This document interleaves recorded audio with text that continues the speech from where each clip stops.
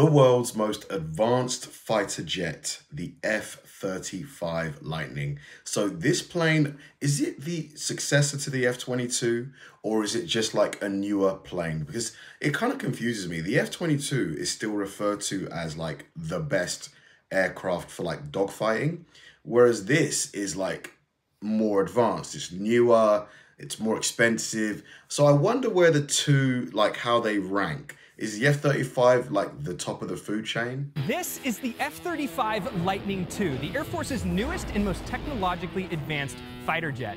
It can fly at supersonic speeds as fast as 1,200 miles per hour, has an exterior coated in a radar-absorbent stealth material, making it virtually undetectable on enemy radar, and combines a weapon system with the most advanced sensor suite ever installed on a fighter jet, allowing the... Ooh, that is a sick shot. I love this dark gray color as well. That's so cool. F-35 to both control and dominate the battlefield. Well, today I'm here at Hill Air Force Base with the 388th Fighter Wing to show you all about the F-35's incredible capabilities and also witness its maneuvers firsthand during a full flight demonstration. So, you better strap in and get ready, because this is the F-35. Lightning 01, you are cleared for takeoff. All right, here we go. It looks ridiculous. Look at that. Showtime. Prepare for Brim Thunder on the tower.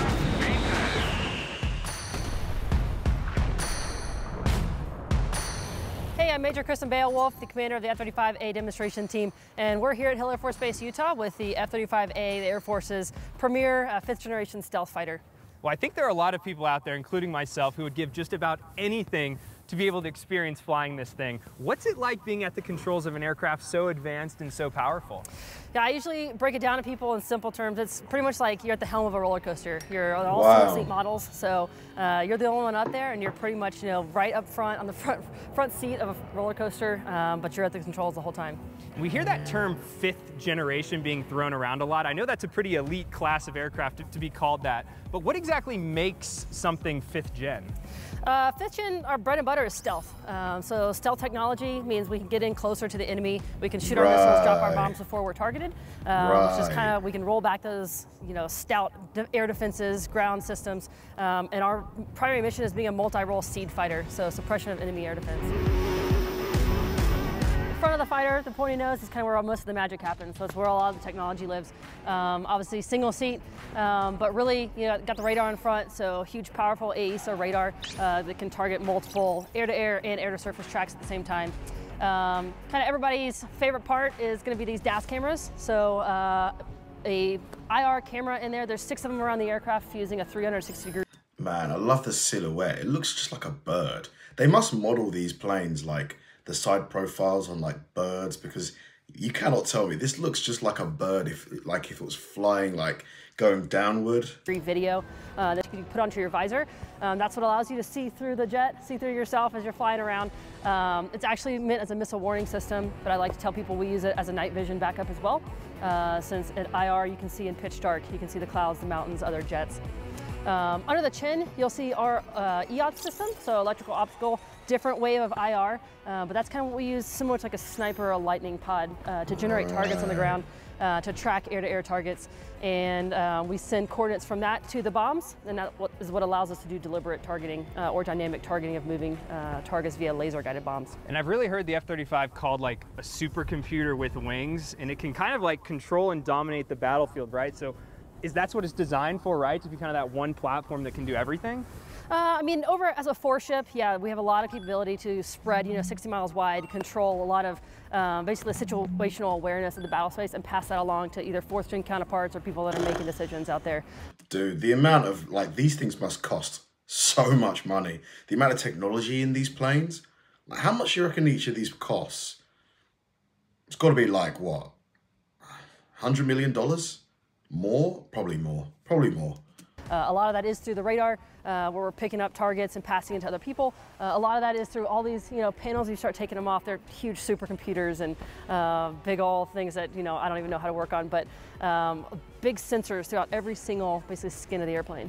everybody's favorite part of fighters is probably the weapons.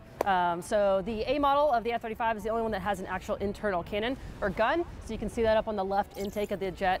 181 rounds of 25 millimeter. So bigger than a general fourth generation fighter carries, but smaller than an A-10. But we can set a burst round limiter, which is my favorite part, because you can set, squeeze the trigger as long as you want. Only 20 bullets come out, or however many you designate.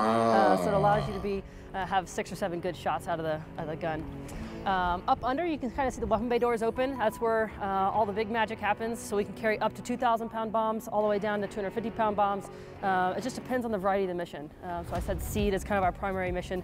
So if we're going after a hard-in target, a bunker, tank, we might use the 2,000-pounder versus 8 little targets. We can kind of designate 8 little bombs to go 70 miles out. As much as I wish we didn't need to spend as much money on military stuff, the military makes some cool stuff. You have to admit, this is a cool plane. I mean, I wish it was a double-seater, just to be able to go in just to fly in it with a pilot and just experience all of the G's and stuff. That'd be awesome. And strike 8 different things. So that's pretty dynamic and pretty cool for us. One of the most advanced flight control systems in, really the world, in conjunction with what the Raptor has. It's called a fly-by-wire system. So a little bit more advanced than what the Viper has, the F-16. But really what that means is every input via stick and throttle from the pilot is a request. And I just ask the airplane, pull, give me all you got, roll left as fast as you can, or, whatever. And the airplane's going to do any combination of flight controls to make that happen. It's not like flying, a Cessna or an actual hydraulic airplane. So what that means is, one, it's pretty maneuverable, but also it lends a lot of stability to the airplane as well. Yeah, so the plane is deciding. So basically you're requesting to turn in whatever direction, and then the plane will then regulate, and that's crazy. It's like a person almost. Well, so what you can see, when I fly the demo, particularly in the slow speed, is people think it's a really hard maneuver and I'm working my butt off. But in actuality, the plane's doing it. I just freeze the airplane at 30 degrees nose high, and the airplane's flight controls are doing all the work. And so that's what you can kind of see with the trailing edge flaps, the stabs, the horizontal tails, doing all that work to keep the airplane straight and level and stable. And you mentioned the F-22 Raptor. She's one of the very few select pilots that have flown 2 fifth-generation fighters, both the F-22 and the F-35. What would you say are some of those kind of differences between them? I have to say the F-22 still, for me, is the best-looking fighter jet ever. The F-35 is gorgeous as well, but the F-22 just looks... For a plane that was designed in the 80s, it looks like it's from the future. Me too. Yeah, it's still fifth-generation fighters, but really, obviously, the F-22 has 2 motors, super maneuverable. The thrust vectoring is a really big deal. Look at that. And it's got just a bigger platform, so it's really, the king of dogfighting. Versus when you transition to the F-35, about 10 years newer, still very maneuverable, but shorter, smaller, but it can carry larger payload, which is important. So we can carry 2,000-pound bombs, they carry 1,000, and really they can carry 8 missiles internal, we're at 4. So a little more air-to-air dominated, we're a little more air-to-ground centric. Right.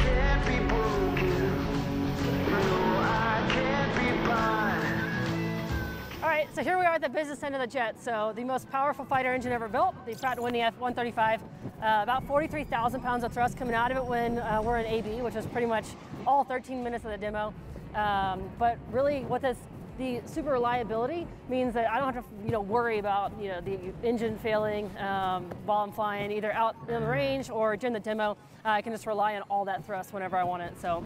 And there's actually more thrust in the aircraft itself weighs, right? And is that what kind of allows you to literally spin and do all the crazy maneuvers? Or? Yeah, so with 43,000 pounds of thrust, I get down to 43 gross weight around 2 minutes into the demo. So from that point on, you're accelerating faster than you can handle. So it's a lot, especially down at sea level or out over a beach show. So I know not everyone may know there's actually 3 different variants of the F-35, right? Yeah, there's the A, B, C, Lightning 2, something like that. The A, B, and C. Yeah. Can you kind of talk us through a little bit of those key differences between the 3?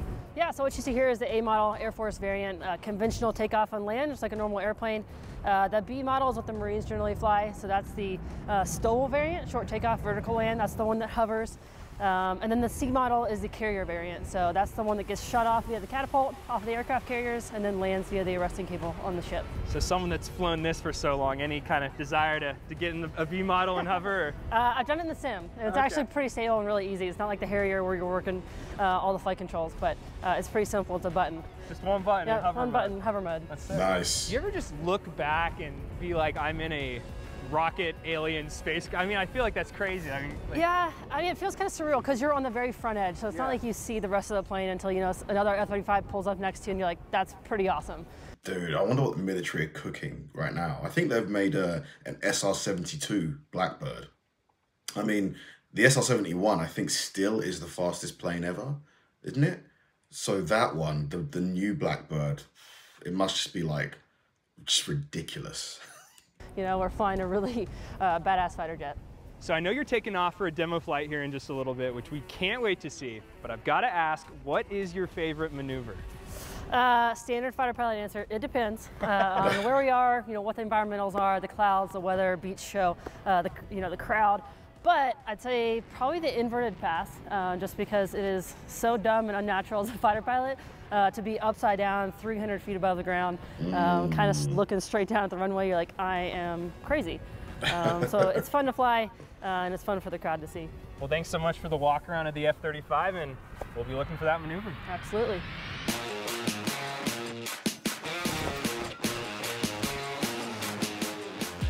Here we are at the Aircrew Flight Equipment section of the 388th Operational Support Squadron at Hill Air Force Base, and you can think of this area sort of like a locker room, but for fighter pilots. Just like your favorite sports team might need an area to gear up before a big game, the same thing applies to F-35 pilots. This is where they store gear like their G-suits, survival vests, and their most important piece of gear, the helmet. Yeah. Now, I wanted to show you this helmet up close because I think I read or saw in a video that this helmet, just the helmet, is worth like 100 grand or something insane. $100,000 for a helmet? it's pretty incredible. And in fact, it's the most high-tech fighter pilot helmet ever built, and it's actually integrated into the jet itself. It replaces the traditional heads-up display that you might see on an older aircraft, and instead displays all of the flight data a pilot might need right here on the visor itself. Wow. Things like your airspeed, altitude, heading, warning systems, and targeting information is all right here for the pilot whenever they need it. It even has built-in night vision goggles and can project a real-time image by accessing a series of cameras placed all around the aircraft, including letting the pilot look down and see through the bottom of the aircraft itself. And what I think is the most impressive part is that every single helmet is custom fit for each pilot. This is done through a multi-day, multi-step process, and for everything on the helmet to function properly, it has to be perfectly aligned and precisely fit. Wow. All right, so what I have for you right now is everything below the neck that the pilot is going to be wearing. So we got the G-suit right here. This is made to combat the G-forces and force the blood where it needs to go so that they don't lose consciousness.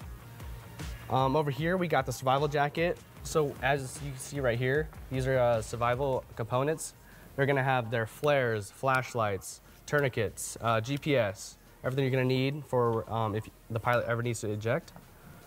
And then obviously the oxygen mask, which is going to hook into the aircraft and provide that oxygen that they're going to need.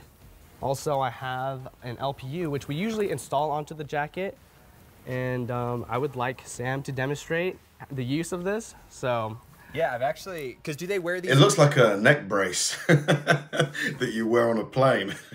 Just over water at all times? Like whenever usually they're flying? over water if they're doing missions over water. Gotcha. So yeah, and so the pilot, if they eject over water, this Right. is what keeps them afloat, right? Oh, It does. You said they have okay. to manually pull these to inflate. Is that yeah, how it so works? you're just gonna yank it down and then. All right, here I go. Do I need to be like prepped or something? No, I would just give you your space. All right. Wow. That is impressive. It inflated so fast. There we go. I'm afloat. That was so quick. That was scary. Look how round they are. My brain is so dirty. Oh my gosh. It's like cold too. Sweet. Oh my God. So what I have for you is the F-35 helmet, and I have it powered up for you. So what I'm gonna have you do is throw it on and have you see what pilots see POV. Okay. All right, so what I'm gonna do is close the visor for you, and then you're gonna be able to see those symbologies that are displayed in front of you. Yeah, and I talked about it earlier, right? So this is quite literally everything the pilot needs, right? Instead of having a big hunky night vision goggles or heads-up display, is it all right here? Yeah, all the information that you're gonna need is gonna be displayed on the visor if they need it. And the cool thing is that this helmet is gonna sync to the jet. It looks like it's made of carbon fiber as well. Or these might be, yeah, this looks like carbon fiber. So it's gonna provide that basically VR function where you're gonna be able to specifically just look through the jet and have a 360-degree view. Now for those watching, this helmet's actually quite comfortable, you know. I don't know how heavy it is, but I feel like it's pretty well built. And yeah, I mean, this is, I guess, the future right here. That was what it was designed for, to kind of do everything, right? Yep, so a fully built helmet is gonna weigh around 5 pounds. Wow. So it's gonna help with those G's 2 kilos, that's a heavy helmet. that the pilot's gonna be pulling. It's super light, all carbon fiber, and it's super durable, so. And I saw some pilots kind of have them customized with their call sign and logo. Is that you guys who do that, or how does that work? They do that themselves, so it gives them a little bit of their own signature to it. I like that. Makes this helmet even cooler.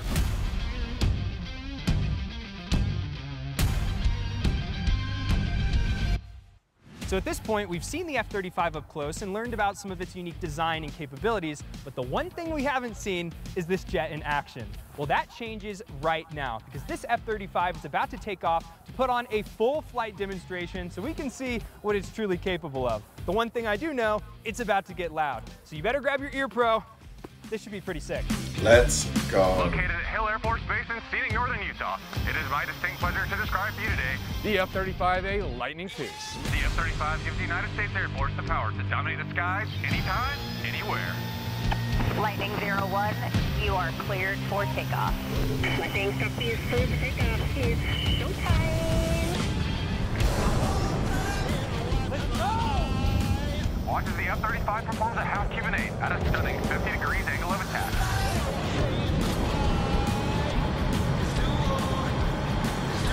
Here for Freedom's Thunder on the high speed tag. Oh, dude, oh my God! From your left, the Lightning II's combat radius turn.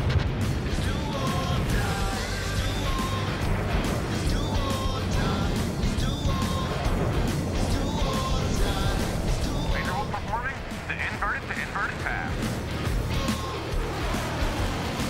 The Lightning II pedal turn. Man, this looks so cool.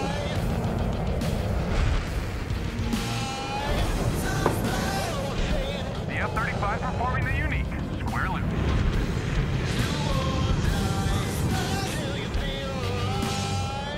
Ladies and gentlemen, the tactical pitch. The F-35 demonstration team proudly presents the dedication path. Opposing roll. Oh, I love that. The barrel roll. Well, there you have it, the F-35 Lightning II. After watching that demo in person, I can confidently say this jet is impressive. A huge shout out to Hill Air Force Base in the 388 Fighter Wing for making this possible. Don't forget to subscribe if you haven't already, and I'll catch you in the next video. Dude, what a plane. That thing looks amazing. It's almost like a more high-tech version of the F-22. Might not have as much of the dogfighting ability, but it's got all of the maneuverability, maybe a bit more powerful with its single engine from Pratt & Whitney. Just such a cool plane. It's just a shame it's a single-seater. I hope one day they maybe create like a 2-seater variant of it that they can take people in. I'd pay. I would pay. Thanks for watching, guys, and I'll see you in the next one.